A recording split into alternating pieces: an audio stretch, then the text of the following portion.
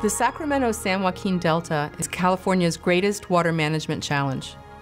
The delta lies at the eastern end of the San Francisco Bay.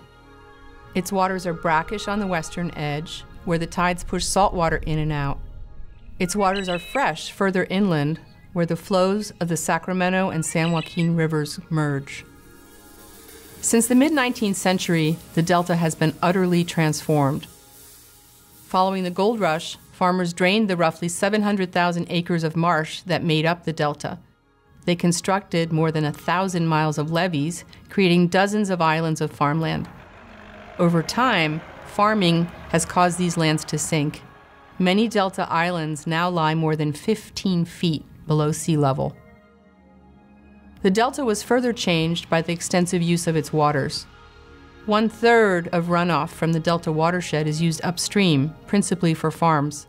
And two of the largest water projects in California, the State Water Project and the Central Valley Project, export roughly 1/5 of the delta's waters to more than 25 million people and 3 million acres of farmland in the Bay Area, the San Joaquin Valley, and Southern California. Water supplies from the Sacramento-San Joaquin Delta are declining. The quality of this water is protected today by a system of levees that hold back salt from San Francisco Bay. As the sea level continues to rise, land level continues to sink, and we have earthquakes in this part of the world, this system is a grave risk. Fixing this will be expensive. Not fixing it will also be expensive because we'll have much less water for the people of California.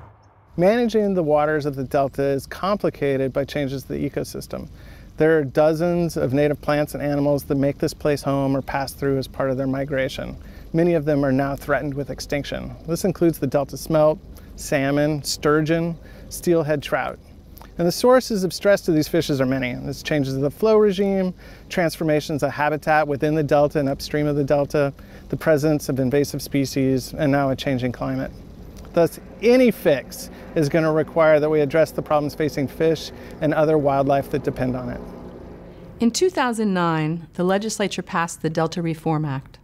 This law calls for the delta to be managed for two co-equal goals: improved water supply reliability and ecosystem health, while also protecting the delta as a unique and evolving place. Several large, complex, and highly controversial planning efforts are underway to address these goals.